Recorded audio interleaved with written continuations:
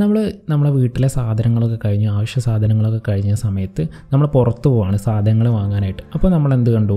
2 super market കാണുകയാണ്. So ഈ 2 super മാർക്കറ്റിനെ നമുക്ക് എന്തായിട്ട് കണക്കാക്കാം? ഒരു സൂപ്പർ മാർക്കറ്റിനെ AWSഉം അതുപോലെ തന്നെ മറ്റൊരു സൂപ്പർ മാർക്കറ്റിനെ AZURE ആയിട്ട് കണക്കാക്കാം. സോ ഈ ഒരു AWSഉം AZUREഉം തമ്മിലുള്ള കാര്യങ്ങൾ നമുക്കൊന്ന് നോക്കി നോക്കാം. AWS എന്ന് പറയുമ്പോൾ എന്താണ്? ഒരു വലിയൊരു സൂപ്പർ മാർക്കറ്റാണ്. അത് വളരെ കാലങ്ങളായിട്ട് നിലവിൽ ഉള്ള ഒരു സൂപ്പർ മാർക്കറ്റുമാണ്. അതുകൊണ്ട് തന്നെയാണ് ഇവിടെ എന്ത് ചെയ്യുന്നുണ്ട്? മാസീവ് വെറൈറ്റി ഓഫ് പ്രോഡക്റ്റ്സ് നമുക്ക് എന്ത് ചെയ്യാൻ പറ്റും? കാണാനായിട്ട് പറ്റും. അതുപോലെ തന്നെ ചീപ്പറായിട്ടുള്ള കാര്യങ്ങളും. സോ ഇവിടെ ഒരു പ്രശ്നമായിട്ട് വരുന്നത് എന്താണെന്ന് വെച്ചാൽ നമുക്ക് അതിലുള്ള സാധനങ്ങളും അതിലുള്ള സർവീസസും കാര്യങ്ങളും കണ്ടുപിടിക്കാൻ കുറച്ച് സമയം എടുക്കും എന്നുള്ളതാണ്. പക്ഷേ AZURE എന്ന് പറയുമ്പോൾ അത് കുറച്ചൊരു മോഡേൺ സൂപ്പർ മാർക്കറ്റാണ്. അതുകൊണ്ട് തന്നെ നമ്മളിപ്പോൾ മൈക്രോസോഫ്റ്റ് പ്രൊഡക്ട്സോ കാര്യങ്ങളൊക്കെ ഉപയോഗിക്കുന്നുണ്ട് എന്നുണ്ടെങ്കിൽ അപ്പോൾ ലൈക്ക് നമ്മുടെ മൈക്രോസോഫ്റ്റിൻ്റെ പ്രൊഡക്ട്സ് ആയിട്ടുള്ള വിൻഡോസ് അതുപോലെ തന്നെ നമ്മുടെ ആക്റ്റീവ് ഡയറക്ടറി ഇതെല്ലാം നമ്മൾ യൂസ് ചെയ്യുന്നുണ്ടെന്നുണ്ടെങ്കിൽ നമുക്ക് കുറച്ചും കൂടെ ഇൻ്റഗ്രേറ്റ് ചെയ്യാൻ കുറച്ചും കൂടെ ഉപയോഗപ്രദമായിരിക്കും. സോ കൺവീനിയൻ്റ് ആയിരിക്കും. സോ ഇതാണ് ഈ ഒരു 2 സൂപ്പർ മാർക്കറ്റിൻ്റെയും ഒരു ഡിഫറൻസ് എന്ന് പറയുന്നത്. സോ ഈ കാര്യങ്ങൾ മുൻനിർത്തിക്കൊണ്ട് നമുക്ക് എന്ത് പഠിക്കാം? AWS versus AZURE. ഓക്കെ, AWSഉം AZUREഉം തമ്മിലുള്ള കുറച്ച് ഡിഫറൻസും കാര്യങ്ങളാണ് ഇന്ന് നമ്മൾ എന്ത് ചെയ്യുന്നത് നോക്കാനായിട്ട് പോകുന്നത്. Again, welcome back to Fetlla.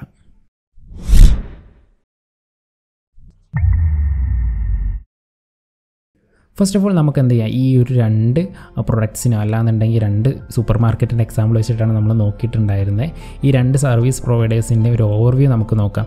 AWS എന്ന് പറഞ്ഞാൽ എന്താ? Amazon web services. Okay, launched in 2006 by Amazon. ഞാൻ നേരത്തെ പറഞ്ഞല്ലോ കുറച്ച് കാലങ്ങളായിട്ട് നമ്മുടെ ഈ ഒരു ഇൻഡസ്ട്രിയിലുള്ള ഒരു ടീം എന്ന് പറയാം നമുക്ക് AWSനെ. അതുകൊണ്ട് തന്നെ ലീഡിങ് ക്ലൗഡ് സർവീസ് പ്രൊവൈഡറാണ് ആര്? ഈ ഒരു AWS എന്ന് പറയുന്നത്. Wide range of global services and tools ആര് പ്രൊവൈഡ് ചെയ്യുന്നുണ്ട്? നമ്മുടെ ഈ ഒരു AWS സർവീസ് പ്രൊവൈഡ് ചെയ്യുന്നുണ്ട്. ദെൻ നമുക്ക് AZUREലേക്ക് വരുമ്പോൾ മൈക്രോസോഫ്റ്റ് AZUREലേക്ക് വരുന്ന സമയത്ത് ഇത് ലോഞ്ച് ചെയ്തേക്കുന്നത് 2010-ലാണ് ബൈ മൈക്രോസോഫ്റ്റ്, നമുക്ക് എല്ലാവർക്കും അറിയുന്നത് പോലെ തന്നെ.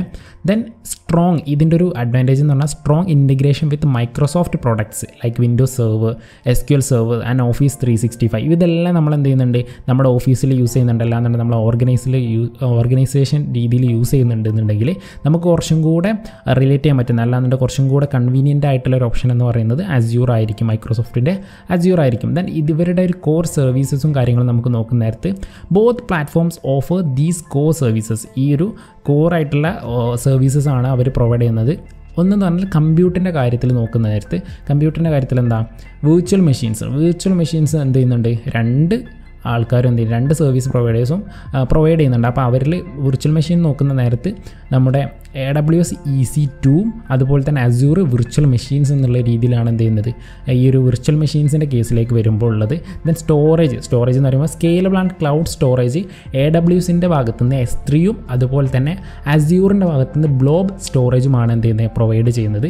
ദെൻ നെറ്റ്വർക്കിങ്ങിലേക്ക് വരുന്ന സമയത്ത് virtual network to connect service securely. Okay, ആ ഒരു നമുക്കൊരു പ്രൊട്ടക്റ്റഡ് ആയിട്ടുള്ള അല്ലാന്നുണ്ടെങ്കിൽ സെക്യൂർ ആയിട്ടുള്ള ഒരു നെറ്റ്വർക്ക് പ്രൊവൈഡ് ചെയ്യുന്നത് ഈ ഒരു AWSൻ്റെ ഭാഗത്തേക്ക് വരുമ്പോൾ VPC എന്ന് പറയുന്നതും അതുപോലെ തന്നെ AZUREൻ്റെ ഭാഗത്ത് വരുന്ന നേരത്ത് AZURE വിർച്വൽ നെറ്റ്വർക്ക്. ഈ ഒരു 3 കാര്യങ്ങളാണ് മെയിനായിട്ടുള്ള കോർ സർവീസസ് എന്ന് പറയുന്നത്. ദെൻ നമുക്ക് ഇവരുടെ 2 പേരുടെയും സ്ട്രെങ്ത്ത് എന്തൊക്കെയാണെന്നുള്ള കാര്യങ്ങൾ നോക്കാം. സോ ഫസ്റ്റ് AWSൻ്റെ ഒരു സ്ട്രെങ്ത്ത് പറഞ്ഞാൽ മെച്യൂർ ആൻഡ് വൈഡ്ലി അഡോപ്റ്റഡ്. എന്തുകൊണ്ടാണെന്ന് വെച്ചാൽ ബിഗർ കമ്മ്യൂണിറ്റി ആൻഡ് എക്കോസിസ്റ്റം ഉള്ളത് കൊണ്ട് തന്നെ വൈഡ്ലി അഡോപ്റ്റ് ചെയ്യുന്ന അതുപോലത്തെ മെച്യൂർ ആയിട്ടുള്ള ഒരു സർവീസ് പ്രൊവൈഡർ എന്ന നിലക്ക് വരുന്നത് ആരാണ്? AWS ആണ്. Then larger number of data centres world wide. നേരത്തെ പറഞ്ഞല്ലോ ഇത് കുറച്ചും കൂടെ മുന്നേ എസ്റ്റാബ്ലിഷ് ആയതുകൊണ്ട് തന്നെ ഇവർക്ക് എന്ത് ചെയ്യുന്നുണ്ട്? Large number of data centres in world wide. Okay, then offers A wide variety of service for almost every use cases. നമ്മൾ ഏത് യൂസ് കേസിനാണെന്നുണ്ടെങ്കിലും ഏകദേശം എല്ലാ വരുന്ന യൂസ് കേസിന് നമ്മൾ ആര് പ്രൊവൈഡ് ചെയ്യുന്നുണ്ട്? AWS അതിനാവശ്യമായിട്ടുള്ള സർവീസസ് പ്രൊവൈഡ് ചെയ്യുന്നുണ്ട്.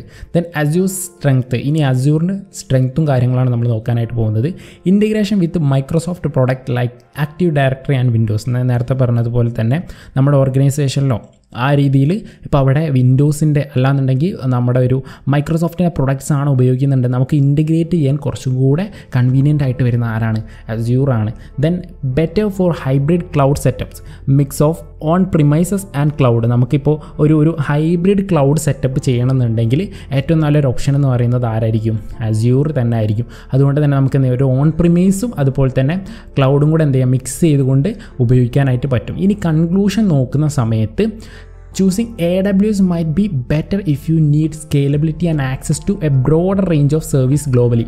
നമുക്ക് കുറച്ച് കൂടുതൽ സർവീസസും അല്ലാന്നുണ്ടെങ്കിൽ നമുക്ക് സ്കെയിലബിലിറ്റിയും അതുപോലെ തന്നെ broader range of services globally കിട്ടാൻ വേണ്ടിയിട്ട് നമ്മൾ യൂസ് ചെയ്യേണ്ട ആരായിരിക്കും? നമുക്ക് കുറച്ചും കൂടെ ബെറ്റർ ആയിട്ടുള്ള ഒരു ഓപ്ഷൻ എന്ന് പറയുന്നത് AWS ആയിരിക്കും. പക്ഷേ choosing Azure is ideal four if you organisation already invested in Microsoft technologies or need a strong hybrid cloud capabilities. നമുക്ക് ഓൾറെഡി നമ്മൾ മൈക്രോസോഫ്റ്റിൻ്റെ ടെക്നോളജീസാണ് യൂസ് ചെയ്യുന്നത്, അല്ലാന്നുണ്ടെങ്കിൽ നമുക്കൊരു സ്ട്രോങ് ആയിട്ടുള്ള ഹൈബ്രിഡ് ക്ലൗഡ് കാപ്പബിലിറ്റീസ് ആണ് നമുക്ക് വേണ്ടതുണ്ടെന്നുണ്ടെങ്കിൽ നമ്മൾ യൂസ് ചെയ്യാൻ പറ്റുന്ന ഒരു ഓപ്ഷൻ എന്ന് പറയുന്നത് അസ്യൂർ ആയിരിക്കും. സോ ഇത്രത്തോളം കാര്യങ്ങളാണ് നമ്മൾ അസ്യൂറിനെ അതുപോലെ തന്നെ AWSനെ പറ്റിയിട്ട് ഡിഫറൻഷ്യേറ്റ് ചെയ്യുമ്പോൾ അറിഞ്ഞിരിക്കേണ്ട കുറച്ച് കാര്യങ്ങൾ. സോ നിങ്ങൾക്ക് ഈ വീഡിയോ ഇഷ്ടമായെന്ന് വിചാരിക്കുന്ന, ഇഷ്ടമായെങ്കിൽ മാത്രം ഈ ഒരു വീഡിയോ ലൈക്ക് ചെയ്യുക, ചാനൽ സബ്സ്ക്രൈബ് ചെയ്യുക. മറ്റൊരു ടോപ്പിക്കുമായി വീണ്ടും കാണാം. അതുവരെ താങ്ക് യു ഓൾ.